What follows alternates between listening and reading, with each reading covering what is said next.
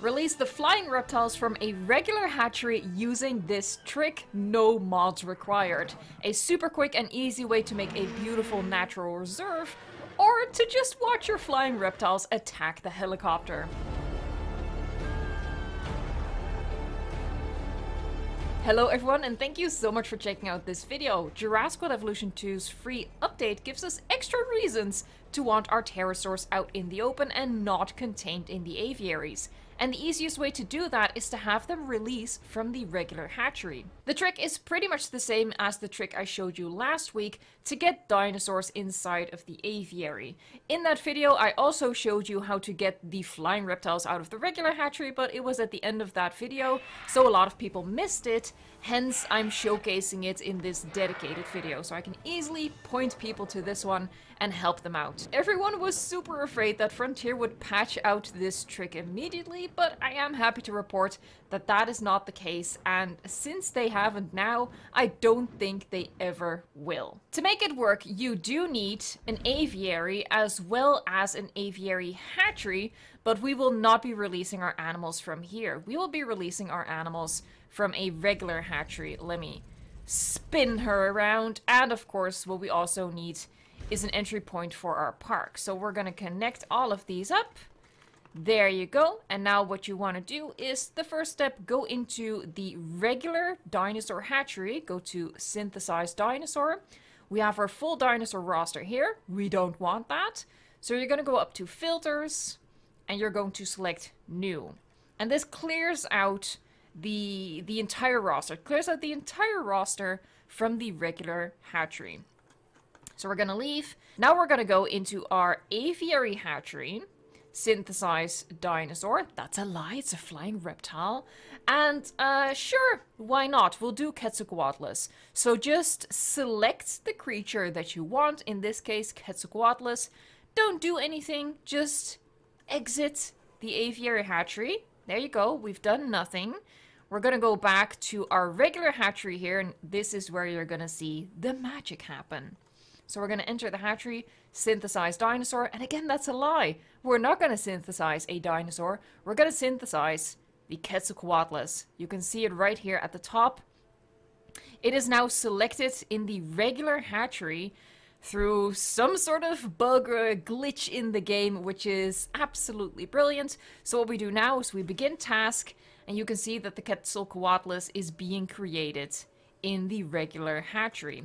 And now in the meantime, what you can do is, let's say we also want to make our cute, beautiful Tapejara, right? So we just select the Tapejara.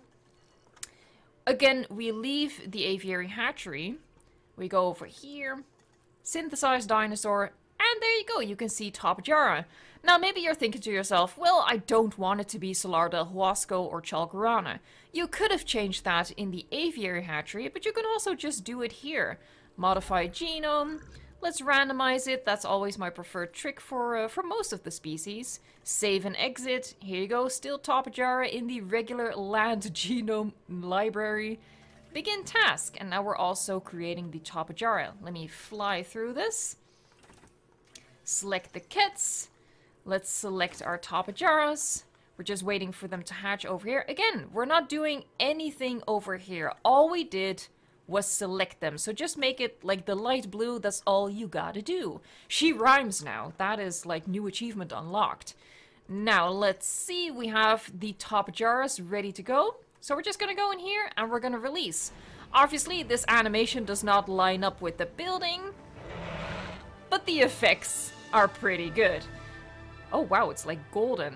And they come flying out. And just like that, with no effort at all, you have your flying reptiles out into the open. And again, this is so ideal if you're making just a natural reserve and you want your creatures to be flying around.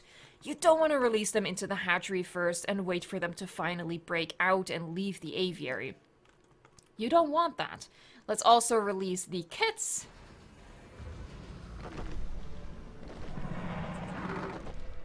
That's kind of cool. Oh, we go through a wall, the kits goes through a wall, we all go through a wall. Walls mean nothing to us. They have no power here. And there you have it, just like that, the Quetzalcoatlus is now in your parks, which means you are free to, oh, I don't know, wreak some havoc on a helicopter, I suppose. Let's take to the skies. And just like that, you saw how easy it is. And again, I'm not using any mods in my park. This is completely unmodded, so you can do this on console as well. Now, if you want to know how to release... There it goes. Oh, that was a good one. Now, if you want to know how to release dinosaurs into the aviary, which is also a really cool way to create unique parks, then you can check out the video that I will link at the end of this one, which is the one from last week. And people have been telling me all week that, oh, it also works for the lagoons. You can release normal dinosaurs into the lagoons. You can release flying reptiles into the lagoons. It works, it works. Sure, I guess I have a different definition of works because I don't think it works. Yes, you can release your land dinosaurs from the lagoon hatchery. They'll perform their exit animation and then they'll just stop. They will not move from the position that the exit animation leaves them in. This T-Rex just keeps roaring over and over. Other dinosaurs just, you know, stand still. Like, they do their idle animation, but they won't move. Personally, just not something I'm interested in. I released the Quetzalcoatlus into the lagoon. It swam, quote-unquote, or flew underwater for a while, and then eventually it somehow got stuck in the hatchery itself. It's just not really the effect that I would personally go for in my parks, but hey, if you think this works, then have at it and enjoy this part of it as well. I really hope that this trick helps you out building awesome parks. If the video was helpful, please give it a thumbs up. And of course, subscribe for more. Thank you so much for watching, liking, subscribing, and until next time, enjoy the game.